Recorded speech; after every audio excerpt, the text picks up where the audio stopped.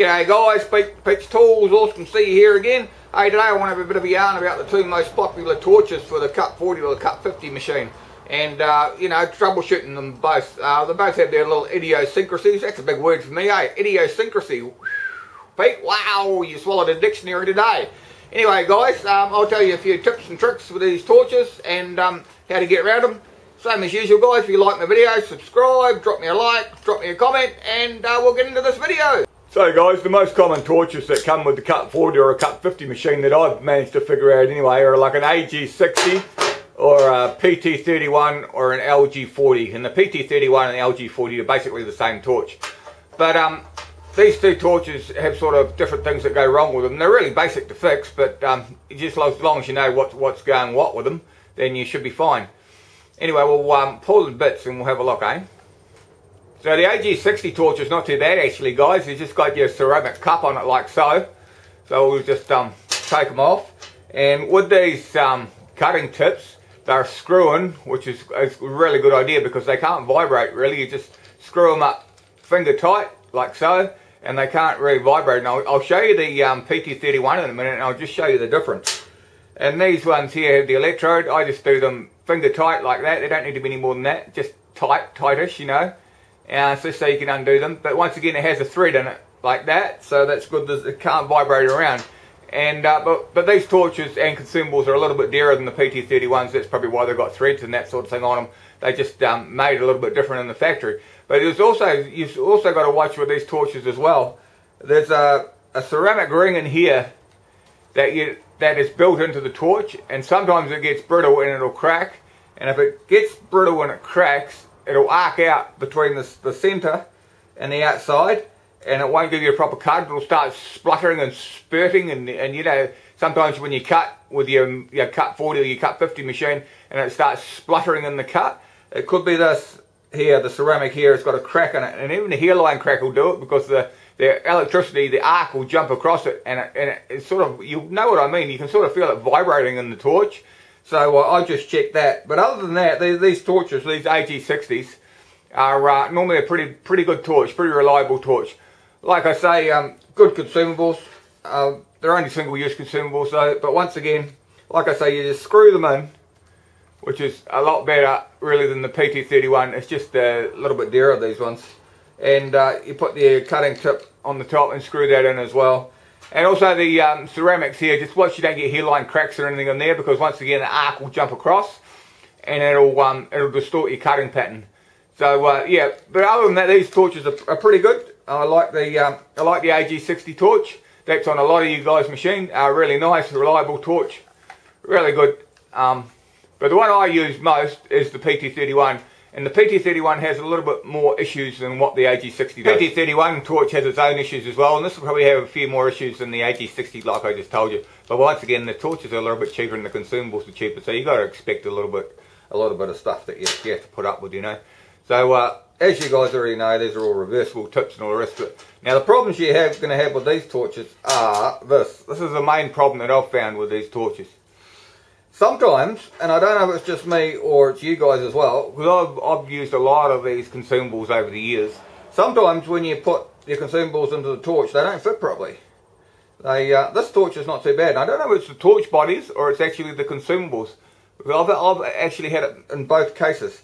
So you got your normal double-ended electrode there, you got your swirl ring here, and then you got your cutting tip there. So we'll put this together and I'll show you on this one. Show you exactly what I mean. So we'll put them together like so, and like that.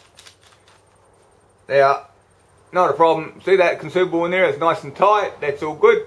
It's really good. But I'll show you one with a different torch. Now I'll show you a different PT31 torch. Now, like I said, I don't know if you guys had this problem the same as me, but you see this consumable in here. See how that's loose? And you'll think, oh, well, Pete, you haven't put something in there. Something's missing out of there. Well, we'll pull it to bits and I'll show you. So we've got a ceramic cup here. We've got the cutting nozzle here. We've got your swirl ring here.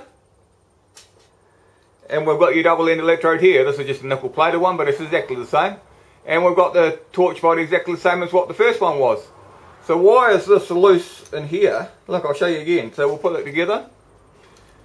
Like I say, I don't know if this is just for me or you guys have struck it as well. You go like that, you get your new consumables, you put them in, and it's loose in the torch head. Now what I've come to conclusion is, it's either in the factory, because there are so many factories in China that make these cheap little consumables, that it's like half a mil or a really small amount difference in the manufacture of these. And because these torches have so little tolerance, that it might not be fitting in there properly. But there's a real issue having your consumables loose like that, even if it does fit properly into your torch, that if you don't do this up tightly enough and it's shaking in there while you're cutting, what you're basically doing is, every time you pull the trigger, you're burning out the bottom here of the seat where the electrode sits. And over time, and it doesn't even take that much time, it'll start to pit and arc and pit and pit and pit. And then you'll get to the stage where when you go to put your new consumables in, that they won't even fit anymore. They'll fit in the hole, but it'll be quite loose. And then when you try and put the whole lot together, no matter how hard you screw it up, you can't get the thing tight. It'll just rock around loose like that, like all the time. Now there's a quick fix for that, and I actually figured it out the first time when I bought some consumables, and I had a really good torch and it wasn't burned out or anything, and they were just loose and I couldn't tighten them up very tight.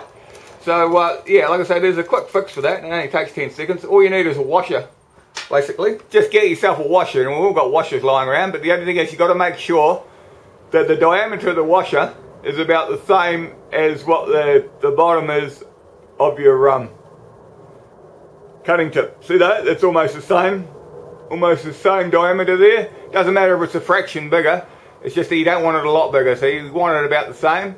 And what you're going to have to do is you get your washer and just drill it out, drill the washer out to the same size, just a little bit bigger than what your tip is. So we'll do that now. So get your washer that you've had lying around the workshop. I've got boxes of them, so the chances are you won't have them on the right size, so you just do a little modification. So get your washer and make sure it's about the same size as the bottom of your cutting tip. So it's about the same roundness as the bottom of your cutting tip, like that. Then what you do is just stick them in a vise.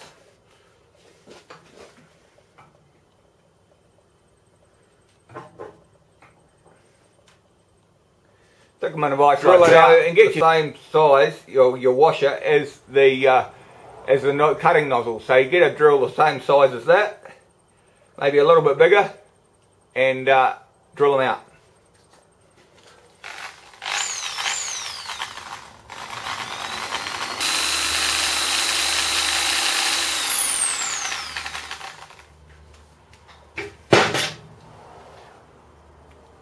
Take them out of the vise, and you should have something that looks like this. Just your washer like you had before, but you've just drilled the hole so that your nozzle will fit through it. So that your nozzle will fit in there like so. Like that. Cool. So if we reassemble this torch like so, put that in there. And like I say, I'm not sure if it's the consumables or it's the torch, but one or the other. There's one that's just a fraction smaller than the other. So all you have to do is do one of these washers. You only need one, and just keep it in your drawer, and you can do it any time if you strike this trouble, or you start to arc out the bottom of your torch and you can't tighten up your electrodes and your tips. So all you do is do that washer thing like I showed you. So we've done the washer. We did it in the vise before, and here it is here. Like that, any washer will do, as long as the diameter is about the same as the bottom of your cutting tip. So you don't want it any much wider than your cutting tip on the bottom, because then you're going to have trouble putting your shield on. So what you do is you put your washer over the top like so. Now with that, make sure that you've got your washer there on top of your cutting tip.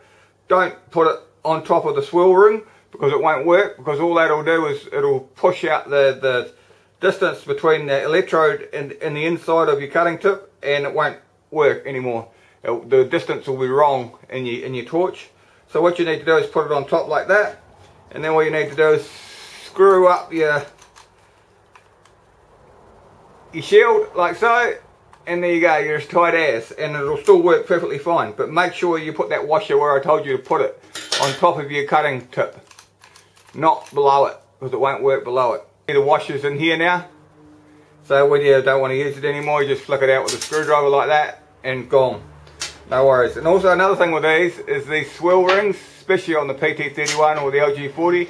These have little holes in them like that, and you'll find that when they get old and brittle, they start to crack like so. And once they start cracking, like I say, the arcs through it, and your torch will start pulsating and it won't cut properly.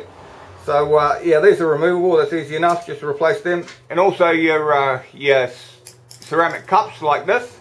I mean, this is alright, but when they get brittle, they get cracks in them as well, and sometimes they just blow apart too. So you've got one here that's blown apart. See that? It's just blown completely apart. But sometimes they'll go like that, and they'll just have a hairline crack in them, and then it'll arc through here, and then your torch won't cut properly either, and it just sucks really. So what you need to do is just keep an eye on all these. All these are the cheapest chips to buy, so just keep an eye on it. And just remember that washer thing, guys. This washer thing here can save a lot of grief. Even if your torch is worn out, put a washer in to hold your consumables in there tight again, and you'll get another few months out of your plasma torch. Anyway guys, that's about it for today. If you like my video, subscribe, drop me a like, drop me a comment, and we'll catch you next time. Bye bye.